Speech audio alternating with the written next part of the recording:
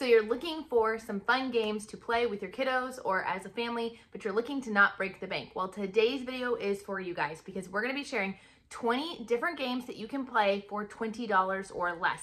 This is all retail price of $20 or less, so sales are gonna make it even cheaper for you, and I can't wait to share with you guys what we have. So let's get started. Hi, my name is Katie, and welcome to Life in the Mundane. I am a second-generation homeschool mom of 6 beautiful kiddos, and on this channel, we talk all things resources. I love to share with you resources that are going to help you in your homeschooling and help encourage you in your biblical parenting and how you can utilize those to their fullest potential so that you can make the most of the little moments. Today, we are going to be starting out with the younger games and moving to the older ones. Just because it falls in the category of a younger kid game does not mean it's just for younger kids, but I do want to make sure I help you guys out with knowing what ages these might be good for. The first game is Spot It. Now there are a million different variations of this game, but this is a great one for all ages of kids. You simply pull out 2 cards and your child is going to try and spot what one picture is on both of these cards. Now what's fun about this is in the directions, there are actually multiple ways you can play this game and lots of variations. So this is a great one and comes in usually under $10. Next up is Charades for Kids. Now Charades for Kids, this is perfect because this is your typical charades game where you're gonna be acting out clues, trying to get people to guess what they are. But because this one is made for kids, your kids can play it as early, they say 4, but I would say even sometimes a little bit earlier depending on your child. The reason for this is their specialty cards. So on each card, there are 3 clues. You're going to roll the dice, you're going to pick whatever one that correlates with that dice number. That's what you're going to act out, unless you have a non-reader. Then every single card has a picture on the top that is easily understandable by kids. And so instead of rolling, they are just going to pick up the card, look at the picture, and act that out to get people to guess their clue. Next up is Quick Pucks. Now this is a beloved one, and as you can tell, it's all kind of thrown in there. So let me explain it to you real fast. In Quick Pucks, there are 2 players in this game, and you are going to each have a tray of pucks like this. They're easily slid around. There are 2 of each color, and then you are going to draw a card between the 2 of you and see if you can race to match this pattern. So blue, red, yellow, yellow, red, green, green, right? So 2 blues, and they're going to try and race and get that as fast as possible. My kids love this game, and it has been perfect to bring along to family gatherings, especially around the holidays, because it's something that all kids can play. You don't have to have any particular reading skills or math skills in order to play, and they really enjoy it. There are different difficulties as far as cards, so keep that in mind as well. Speaking of another fun non-reading game is Simon. Now there are larger versions of this game. There are also little like travel pocket versions of this game as well. So with Simon, your child is going to see a series or a pattern of different flashing lights. So it'll start out with red, and they'll see that and then they'll repeat it. But then it'll be like red, yellow, green. So then they'll press red, yellow, green. Then it'll go red, yellow, green, blue, green, yellow, red. And it'll keep getting harder and harder. And they see how long they can keep the pattern going. My kids love this. What I love about it is it has a sound version on and a sound version off. So they love to play this one in the car. There are no little pieces whatsoever, but you want to make sure that the sounds are off if you're driving, because just trust me on that one. Another great one for younger kiddos is Hot Potato. I'm going to insert a picture here because I can't find our hot potato. But essentially what it is your traditional game of hot potato. You're going to be passing this, but what it is a fun little potato that has the song inside of the potato. There's a little voice box. You squeeze it and it'll start the timer, and you're tossing the potato back and forth, and then whoever the song stops on, that's the person that's out. What I like about this is it doesn't require anyone to be DJing. The kids can play it themselves. The little ones absolutely love this, and it's something that all ages can play, and that's what I'm looking for because my kids range in age from 13 down to 4, so anything that brings the whole family together is always a fun one. Before I move into my next set of games, I want to let you guys know this is actually a collaboration. I am joining in with lots of other homeschool mamas.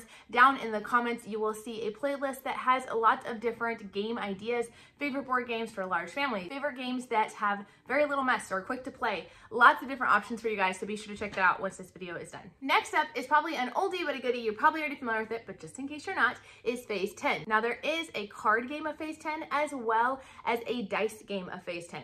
I like the dice one. Again, less pieces to be lost, but essentially you are going to seek to roll the dice or have the cards and make certain patterns. So some of them might be 5 cards of one color, or one might be getting different ones in numerical order. And this is a great one and a fun one for all ages to join in on as well. This is a current favorite in my home right now among my middle schoolers, and this is Taco Cat Goat Cheese Pizza.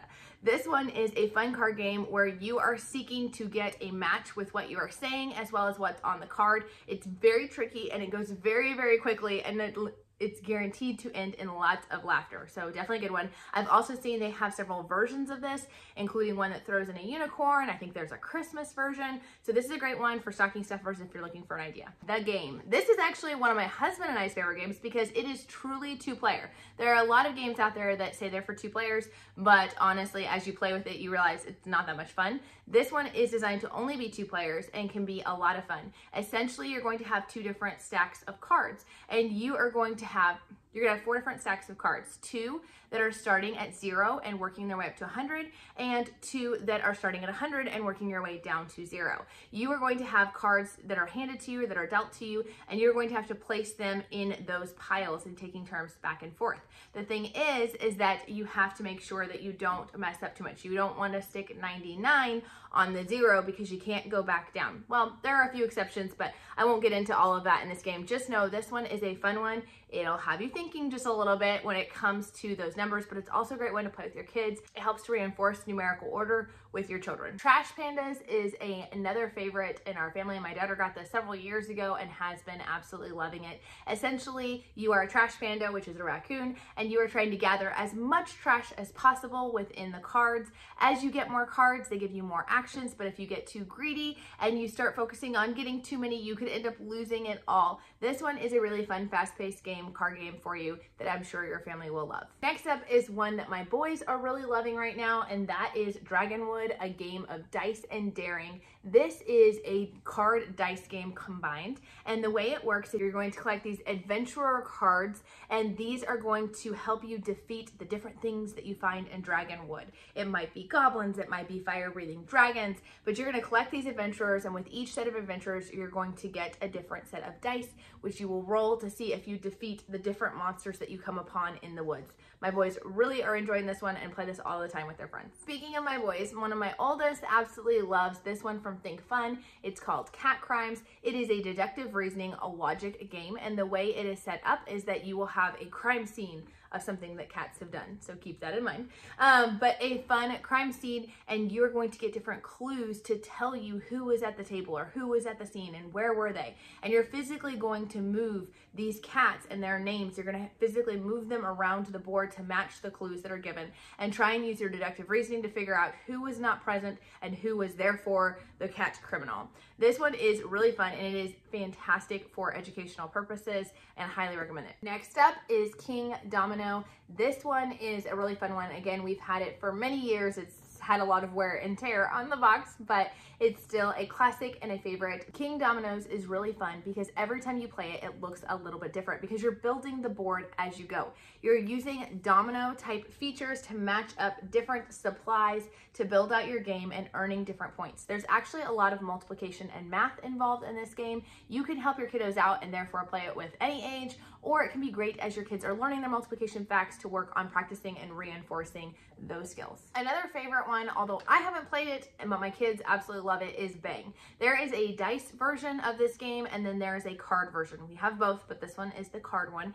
And with this, you've got a bunch of outlaws, you've got a sheriff, and you've got renegades. And you are kind of competing, playing your cards, trying to either help yourself move forward in the game or to eliminate other characters. At the end, you find out whether the good guys or the bad guys won this time around. This is a really fun one, and it works for 4 to 7 players, so it's great for larger groups. Next up is Sushi Go. This card game is really fun to play with your kiddos. It is a quick, fast-paced game where you are trying to match up different kinds of sushi. You're trying to get as many points as physically possible without losing all of the points. And there's just, again, a lot of math involved in this one, but one where your kids won't even realize that they're doing math. Next up is another quick playing game called Quicks. This dice game, you are going to try to get as many numbers off your board as possible without getting penalty points. This is a nice one that can be played in 15 minutes or less. So if you're looking for a quick game to be played right before bed, or again, to take to family gatherings around the holidays, this is a great one. Another favorite is Forbidden Island. Forbidden Island is another game where every time you play, the board game is a little bit different. You will have a series of 4 treasures that you are trying to retrieve, but quickly, because parts of the island are starting to be flipped over or they're starting to sink essentially. And you have to make sure that you can get there, get your item, and get back off the island in time. This is a great beginning strategy game for you and your kiddos. This is probably one of my husband's favorite games right now. It's a perfect party game for the holidays, and it's Unstable Unicorns. You have these fun unicorn cards. Some are unicorns themselves, some are abilities for your unicorns, and you are trying to get, I believe it's 7 unicorns in order to win the game. So you've got unicorns in your stable, you've got these cards that you're playing to try and collect others' unicorns or to destroy another person's unicorns. It is a really fun game that you'll enjoy both as adults and for kids. Of course, Categories is a classic, but one that if you do not have in your arsenal, you definitely need to grab. Categories is easily played by rolling the dice, and you will get a letter. You will then have to answer a list of questions with answers that start with that letter. So for instance, if you have an item of clothing and you get the letter S, you're going to say shirt. And then the next question is going to say some kind of dessert, and you're going to say sorbet, and all of these things. And this is a really fun one, not only for large groups of people, but also for educational purposes and working on those different skills. Now, bringing us to our final one, I could not go without sharing with you guys the best budget game that you can get for you and your kiddos is simply a deck of cards or a collection of dice. You can find these usually at your local Dollar Tree, and there are infinite amount of possibilities that you can utilize these for. I'm going to leave a link down below with some printables that give you ideas of all the different kinds of card games you can play. We actually did this one year for like Sunday school teachers or neighbors, and we put together a deck of cards and a grouping of dice and then printed off a list of different games that they could play, package it up, and it was a cute, fun little gift for them to enjoy. If you guys would like to learn more about some of the budget things you can do, you can check out my stockings video, What's in My Kids' Stockings video, and be sure to check out the playlist down below of all the other mamas sharing their favorite board games. We'll talk to you guys later. Bye.